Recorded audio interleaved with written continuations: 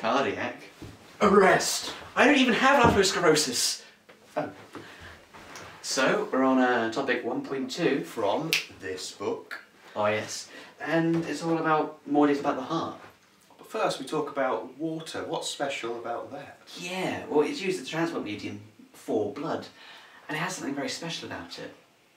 It has hydrogen bonds, Yeah. which make it very special in a number of ways that are particularly useful for being a transport medium. Yeah, so if you've got a transport medium, you want it to be a liquid, so that's important.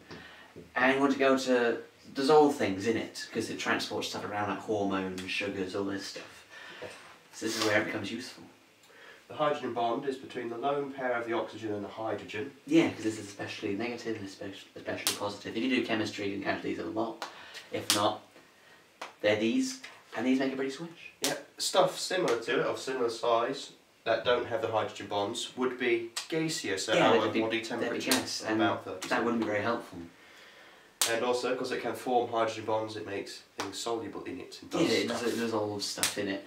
So it's a liquid, it's small, and it dissolves stuff, so that makes water pretty swish.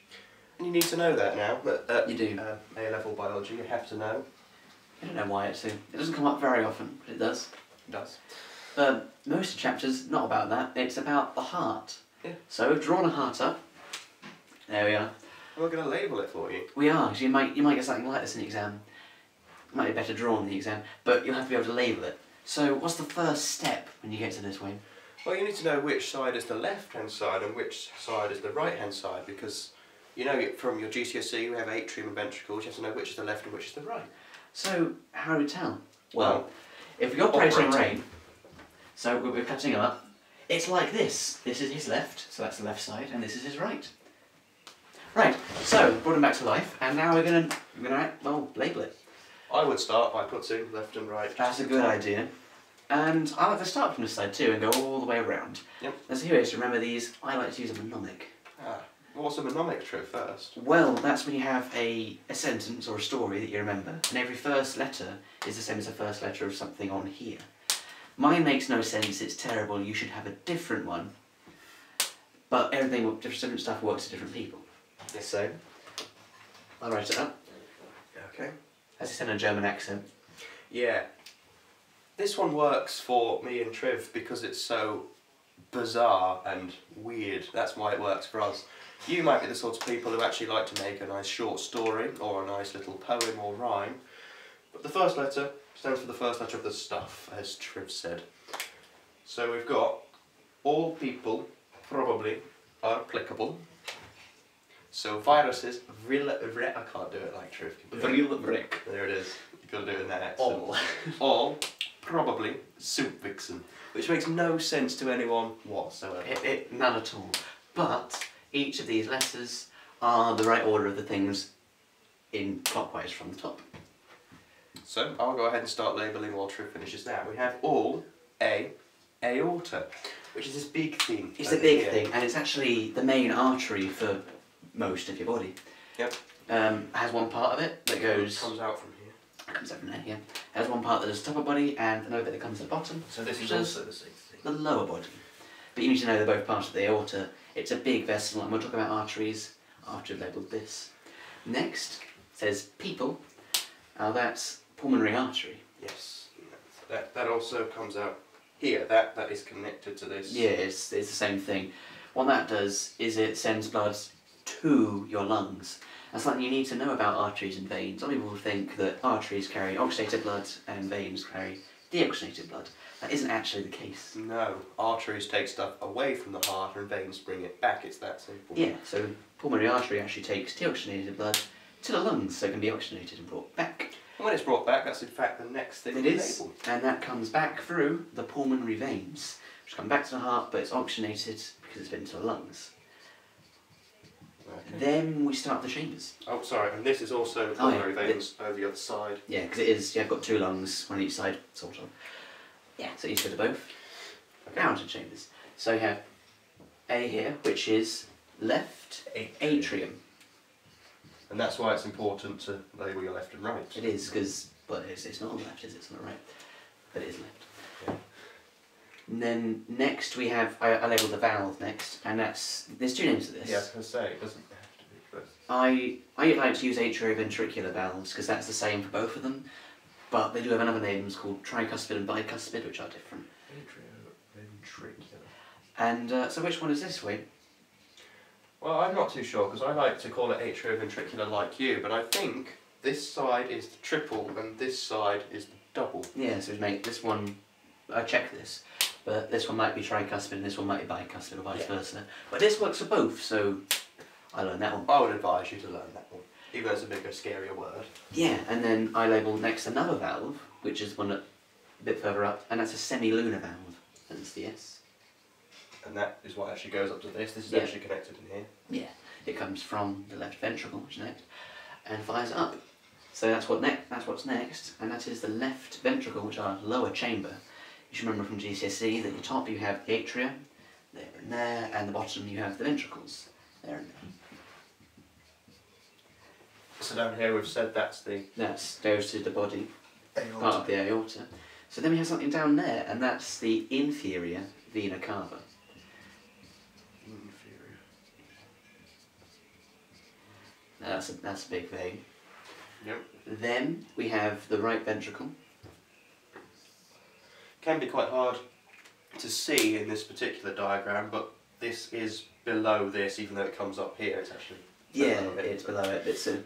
It's weird to look at hearts in 2D because they're not. If you ever dissect one in the lab, it would be quite confusing. You might be able to follow all the arteries and all the big vessels, but it's not flat. So a segment is a weird example to look at. Yeah. So that's the V's done with. Okay. Then probably, which means again, I've already labelled, there is our pulmonary veins. And then right at the top, we have superior vena cava. Now that's the big vein from the top of your body. This is quite a lot to remember. Yeah. Like I said, we just make a mnemonic. But you don't always have to label a diagram. Sometimes you have to talk about the cycle of a heart, and you still need to talk about where all these vessels are. So there's a better way of learning this. Yes. And that's called the box method. I So, forgot the name. yeah, so we're going to take you through how to do that. Should we do it on that side? I was just thinking. Should we swap sides? Okay, swap Alright. sides. So, you wouldn't draw this heart. You draw. you draw, yeah, because basically what the heart is it's a box. And there's a vessel here, chamber here, here, and here. So represent it like that. So that would be. We'll label it up again. This would be the right hand side. This Yeah. would be the left. And then the atriums are on the top. So these are your atria. Yeah. These are your ventricles. And then you just sort of put the bits that stick out on. Yeah. So coming out up here, this aorta. Yeah. Try to draw it coming Yeah, in here. because it goes under the pulmonary artery. It comes from the left ventricle.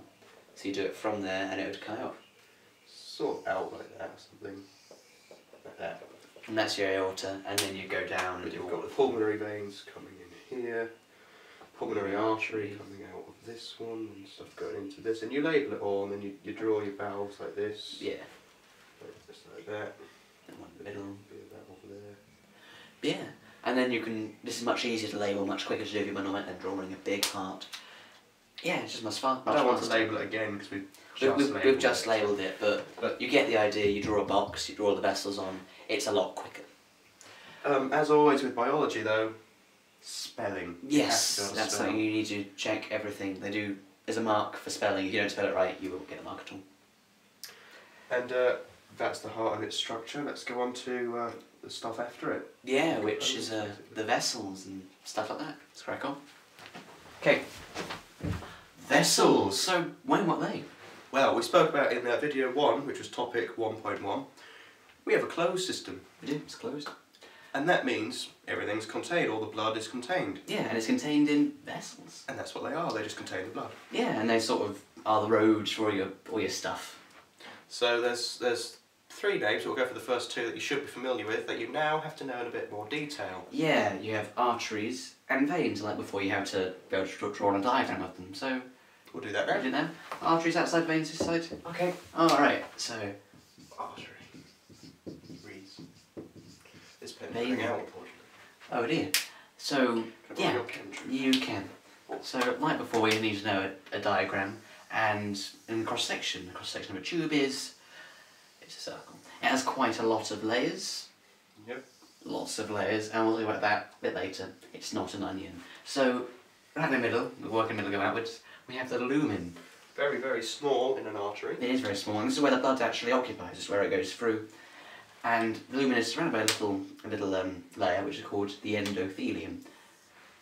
Now, this little bit is 1 cell thick, but we'll go on to why later. Also, biology, like spelling. Yep. Lumen's not hard. This one, I like to think of end-ot-helium. Yep. So you need to know how to spell these things. And then we have this big area, and it's all, well, we haven't showed it in, but it's all muscular tissue. So why does it need all that, Wayne? Oh, if you want to write that down. Okay. If you think about it, the arteries take blood away from the heart, so that's when the heart's pumped. So it deals with very, very high pressure. All of this, it doesn't carry any blood, just the centre does. So when that pumps with very high pressure, it expands a little bit. And then snaps back. And that's called elastic recoil. It is. And if it didn't have as much of this muscular tissue, when it expanded, rather than recoiling, it would just snap. It could cause internal bleeding or lots of... And this can happen anyway with atherosclerosis a bit later on. Yeah, when you get increased pressure above what it should be, it still can't deal with it. Yeah, that's why high blood pressure is bad. Then there's one more layer. This outer layer, very thin layer. Yep. Collagen. Collagen. And it's L-A-G-E-N. And that's the connective tissue. Yeah, that's basically tissue this fibres. keeps going outwards. Yeah. Keeps it all together basically. So. Makes it maintain the shape of a tube. So that's arteries. Yep. Down to veins. Okay, so it's another circle. But you need to know the differences. Although some of the names are the same, you still need to know the differences between the artery and the vein.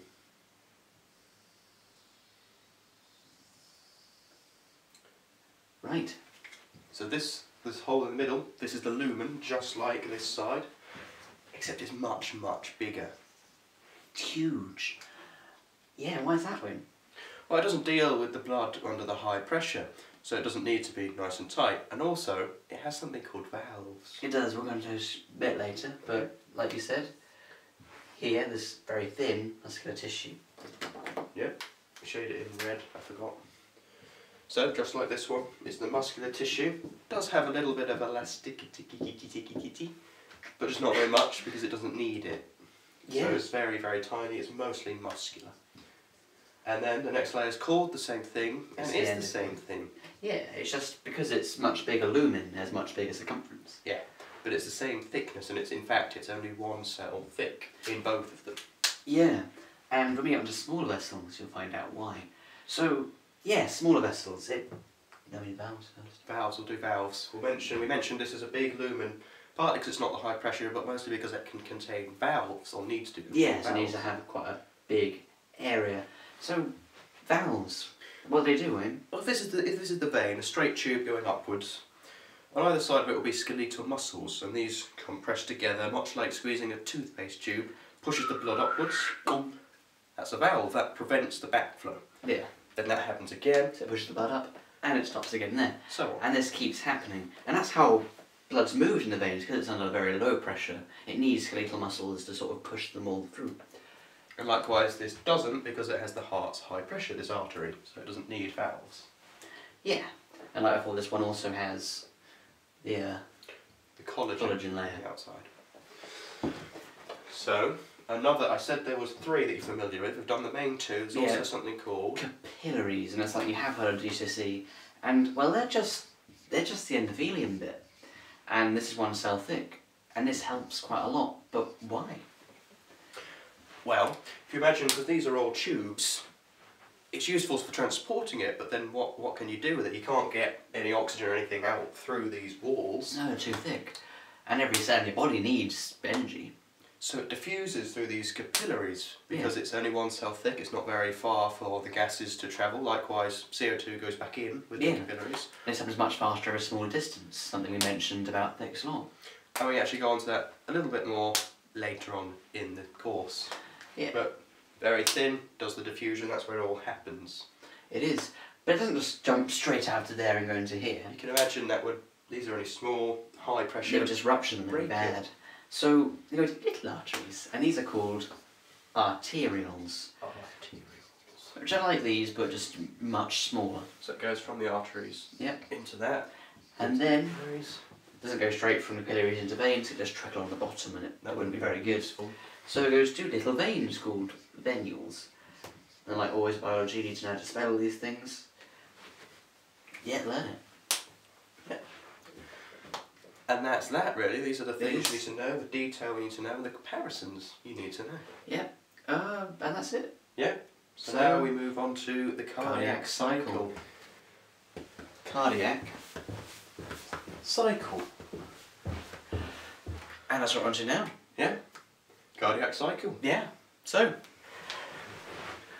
what is it? Essentially, it's the process of what happens in a heartbeat. Yeah, well, when your heart beats, it goes through different chambers and then goes around your body and your lungs and all that jazz. But yeah, when it goes dum, you need to know what happens. So we have these two things called systole and diastole. Yeah, you should remember from GCSE, systole is contraction and diastole is relaxing. There's two types of systole followed by a diastole in the happens. cardiac cycle. So, if we are we do diagrams? Yeah, we'll do brief diagrams. Alright. We'll start with the atrial systole. Okay. In fact, because it's a cycle, you could really start You with can any start, of these you can start points. anywhere because it goes around in a cycle. But yeah, I mentioned before, systole is contracting, atrial is to do with the atria. So this is when the blood goes from there into the ventricles. So if we draw the simple box, Sort of box. these are atrium, They are, ventricle. and you're drawing diastole before this, they fill with blood. And this cycle, you need to know that as well. And then in systole they go, So by this stage, they are filled with they've got blood lots of blood in them. in the atrium. And then These walls sort of contract. they do, make them smaller, which makes the pressure higher, which pushes them out, so they flow down And there's valves. into, Sorry, Trev. oh, it's okay, into the ventricles. And you should see or know from the structure of the heart, these are atrioventricular valves that it's going to force open. Yeah, and then they close. And when they close, that's actually what makes the thump. It is, that's the first. Yeah. Which is something that's actually in the book you might have to actually know. Yeah. The characteristic sound of the heart is the valves. It's valves closing. So once they've closed, then it needs to go further. So we get to ventricular Ventriculus. systole. And that immediately follows. It does it straight after, that's why it's dum. It is really fast. And then the gap is just diastole. But yeah, as we we're saying, So this is when the ventricles are full of blood because they've just been pushed into from the atria. So they're all full of blood, and then they want to fire it around the body and the lungs. Yep, so these sort of contract, sort of like this, and then they go boop, out. They fly out. One sort of goes up, mentioned before, to the aorta, and there's valves in the middle. Yeah. These close again, these are called the semilunar valves. And when they close, that causes the second characteristic heartbeat. Yeah. So that side goes to the lungs, that side goes to the body, but basically that's what happens when the arteries fill, Yeah. and then off goes the blood, so it's followed by... Diastole. And this is when the heart relaxes and blood, they say it trickles, it's a bit faster than that, trickles into the atria. So this is starting to come in, but it's not yet at this It's stage. not yet It's when it's full. at that stage. it Also, follows. they are quite open here, and these are quite open here, and also they're under low pressure, and these are under high pressure at these points. in So case these that's- will be under low pressure at this Yeah. stage. And that's the cardiac cycle. And this happens really, really, really quickly, It does, and all the time. constantly. If you didn't, you'd die. And that's that. And you need to know what it is, and you need to understand it. And that brings us to the end of part 1 of this video. It does, and part 2 will be going on to an actual CHD. Yeah, which is called atherosclerosis. CBD. So we should get on to that. Yeah, we'll see you at part 2. Let's crack on. Roll the credits.